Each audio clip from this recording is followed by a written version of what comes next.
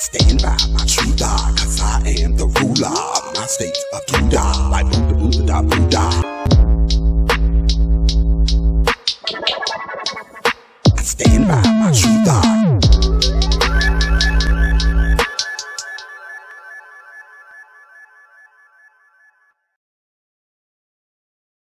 Alright, what's up everybody? Happy New Year's. I know I'm a little late with that, but hey, this is my very first video of 2022. I got quite a few things to share, but let me first start off by giving a special thank you and shout out to Miss Kitty Lulu, Ramon, the Regalados, and everyone who has taken time to go on these social media platforms to download, listen to my music, share my music.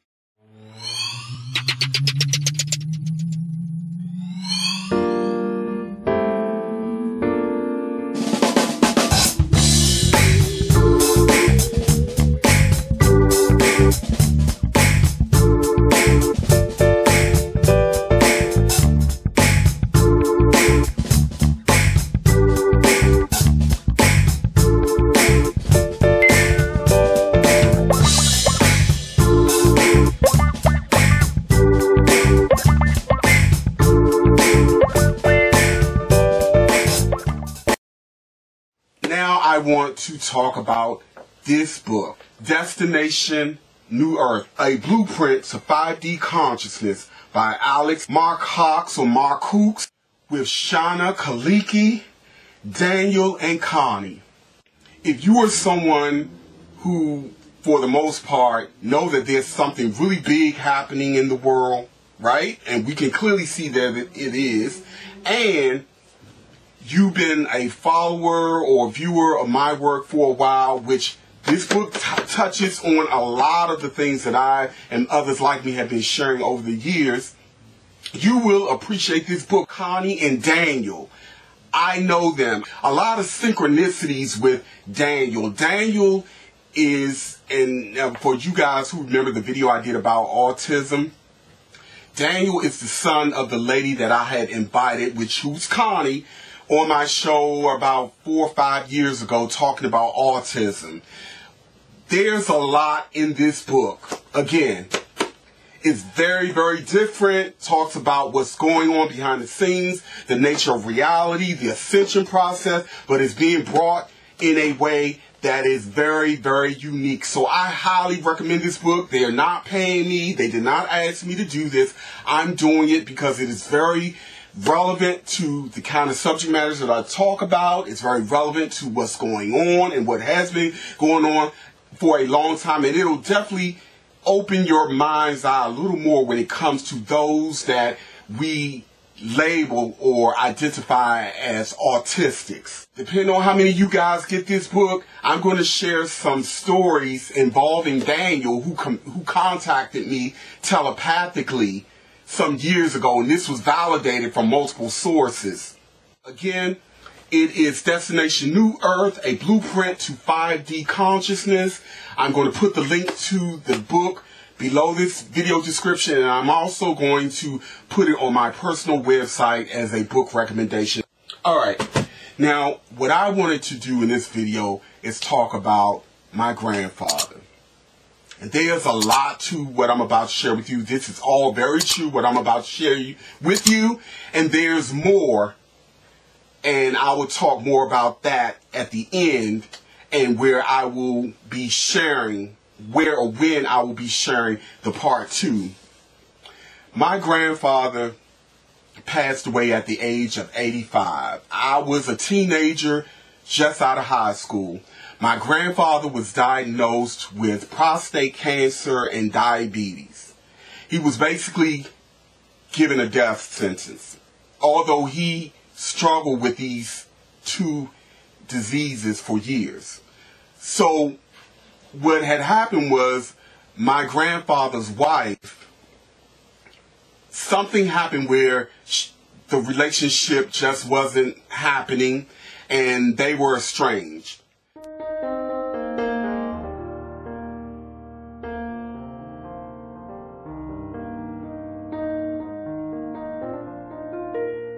and they were estranged. So she was not available to take care of him because he's now at an age where he really can't do much for himself. So, given his condition, my mother, my aunts, and my uncles at that time, they all were working. They didn't want to put him in a nursing home. He didn't want to go to a nursing home. They had a very beautiful house in Greensville, North Carolina. And so he didn't want any other option but to be home. So my mother came to me and asked me if I would be willing to move to North Carolina for a period to take care of and look after my grandfather. Of course, I'm a teenager. I'm right out of high school. I was reluctant. My mind was really on going to work to help contribute to the household at that time. But my mother talked to me, and she was telling me how all the aunts and everybody was on board with it because I would be the best option because I wasn't working. I was right out of high school. No one else was available to do it. So to make a long story short, I agreed to it, and I moved to Greensville, North Carolina, into my grandfather's house. I had to cook. I had to clean. He was very independent with bathing himself. All I had to do was bring him a washcloth, his bedpan, and change of clothes or what have you. But here's the thing. My grandfather was always a very strong-willed man. Very strong, very prideful. Didn't take no mess from nobody. Even though he grew up during the time of Jim Crow, he didn't even take anything from the racists that he had dealt with during those days. He was a true warrior, let me tell you. So, being a man who was used to standing up and doing and fighting and fending for himself, I would imagine now looking back, that was quite humiliating for him to get to a point in life where he had to basically be at the beck and whim of his teenage grandson. There are many of us. I have a very large family, but again, I was the only one who was ready, willing, and available to take on that job at that time. So that made him kind of grumpy. Anybody who's taking care of older people who can't really do for themselves, you know, they're very cranky. They're very snappy, and they may even come across as very cruel and mean. My grandfather was kind of snappy and mean with me. I remember the first night there, I was in a really good sleep. It was very difficult for me to sleep there because there was a lot of spirits around the house, and that leads to part two, where that was validated by his wife, who was talking to the spirit of someone who had deceased. I picked up on that because you guys know I had that ability. So the house was uncomfortable, and when I got there, it wasn't in the best of shape. So I had to do a lot of cleaning and organizing things just to get to a place where I can comfortably sleep. But anyway, my first morning, let me say my first morning there, I was awakened to my grandfather and his grumpy voice saying, and I'm going to try to imitate how he sounded and the way he said it. It's 6 o'clock in the goddamn morning and you still in the bed sleep. Now, that's super mega early for me. I don't get up on average at that time, especially I wasn't getting up normally until around 9 o'clock, because I already had it in my mind that I would get up around 8:30, 9 o'clock and fix him breakfast. He loved breakfast and he loved coffee. But no one explained to me that he was such an early bird. I didn't know. I'm thinking this was the standard time to get up and cook breakfast on as usual, on the usual. So he was, this is what I was awakened to. And then he said, "Get your ass out the bed. I want my coffee." Of course, it's my grandfather. I'm respecting him. I pulled myself up out of bed and immediately came to the realization that I'm not going to like this. I'm not going to like this experience. So, again, it's a long story. I'm going to cut a lot of corners. It got to a point where, I would say about a month and a half, I called my mother and I told her I was not happy. I didn't like the situation. I was not comfortable. I can't sleep well. And so my aunts who lived in Kinston, North Carolina, they would come and they will come and sit with me, or they'll come and pick me up to give me a break, to kind of give me, you know, kind of pep me up a little bit, because they understood what I was dealing with. Because he was not only grumpy like that with me, he was grumpy like that with everybody. Because again, he is the patriarch of the family, strong man, and now he's in this position. So my grandfather's health had started to greatly deteriorate. Now, at this point, he had a bed sore right above his lower back, and it was like this big. It was so big that when you pull back the dressing, you could see his spine, his bone. It was the flesh. His bones were being exposed. The cancer was literally eating him alive. That's what cancer does, right? But to actually see it, the bed sore was not healing. Then remember, he has diabetes. So the combination, although he wasn't in a lot of pain, but the combination, we could see that there was a hole in his lower back, this big, bone showing, flesh showing. It was not a pretty sight. It was at that point that my mother, who always wanted to be a nurse, when she saw that, she said that now she understands why, in her own words, God didn't allow her to go down that path, because when she saw that, she knew right then and there that she would not be able to handle a career dealing with and seeing stuff like that all the time. But let me come back to the point. So my grandfather's health was fastly deteriorating.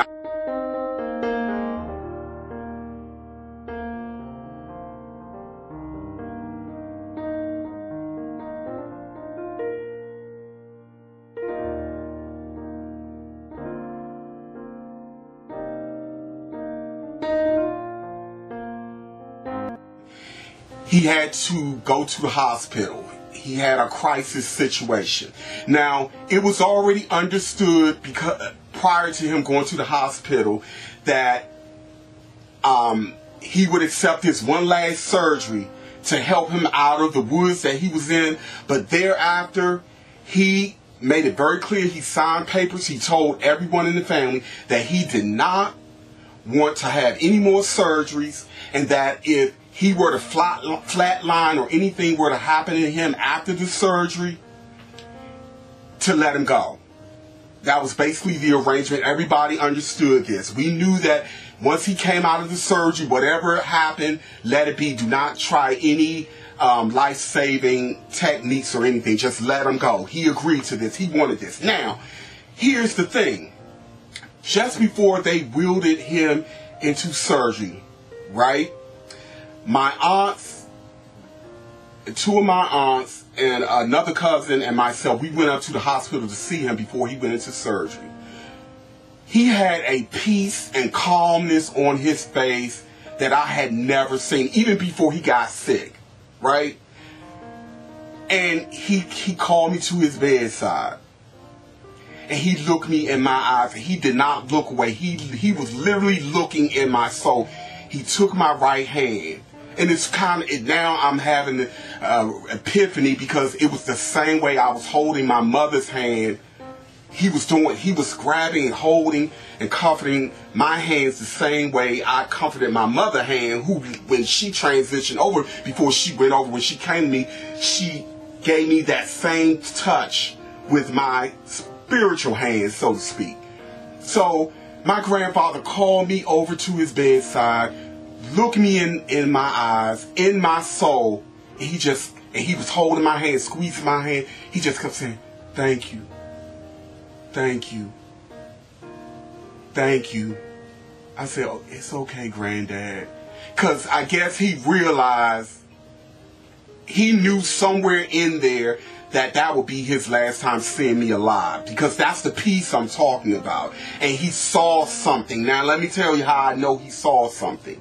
Before he went into his last surgery, he told my aunts, I wasn't in the room, but my aunts later told me, before he called me to his bedside, before I came in the room, He told my aunts that he had seen his son, John Robert. John Robert left home at 17 because they were not getting along in the household. Him and my grandfather, from what I understand, they were too much alike, and they butted heads a lot. Very strong-headed, strong-willed men, right?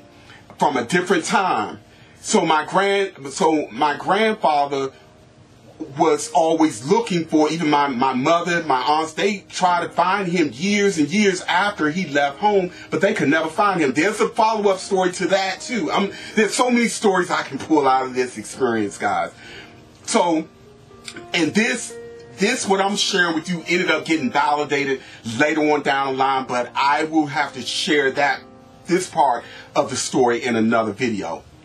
My grandfather told my aunts and my cousin, yeah, I saw John Robert, I saw my son, I can't tell you exactly where he is, but I saw my son, you know, because often family members come and help us transition over. So he was telling us then, which we didn't know what happened, nobody knew what had happened to his son, who had run away from home at the age of 17. Many years later, they could never find him, and we later found out that he was trying to find them but couldn't find them. Again, whole nother story.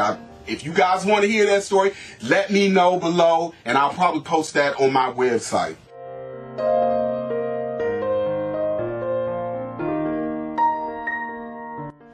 So he thanked me. I said, okay, Granddaddy, it's okay. And his eyes was welling up as he was telling me. He never looked away. He was looking me in my soul and was just thanking me so much. And he also apologized because, again, he wasn't very easy to deal with. But he was at peace. He was really at peace. We parted ways, and eventually we left the hospital. Got a call later that evening. They said the surgery was a success, but he's not waking up out of the surgery.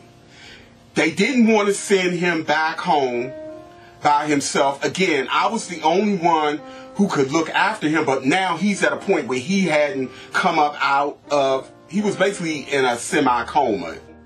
To make a long story short, my mother made the decision to make arrangements to have the ambulance bring him up to DC. We lived in DC at the time, and that we would all, meaning my sister, myself, and my mother, and my sister and brother, we all lived together.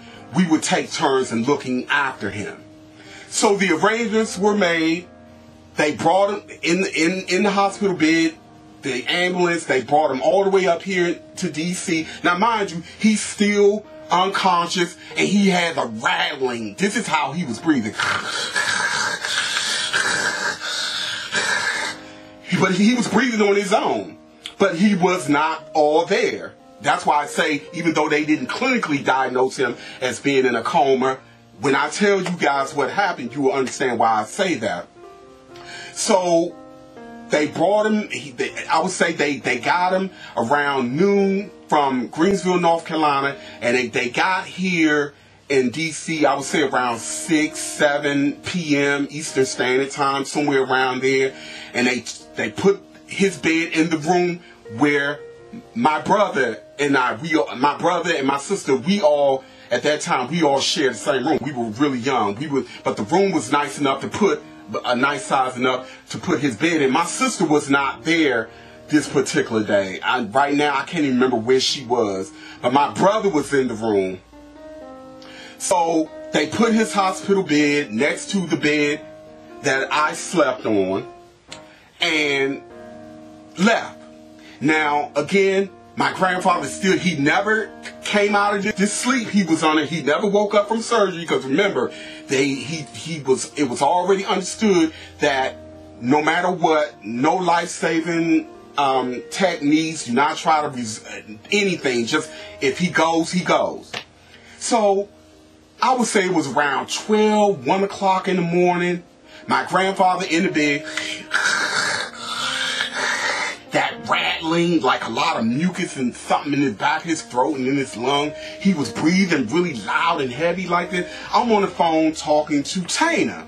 Tana is a long time good friend of mine. I did a video with her some years ago, and we did a song together. I was on the phone with her, and I was talking to her. Wasn't really thinking about much of anything, and then the conversation ended. I hung up the phone. Now, mind you, I'm still aware my grandfather is in the room, and I'm starting to fall asleep, even though his breathing is very rattled and loud.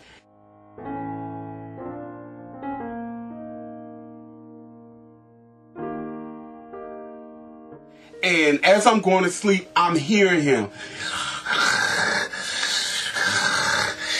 And then I heard this.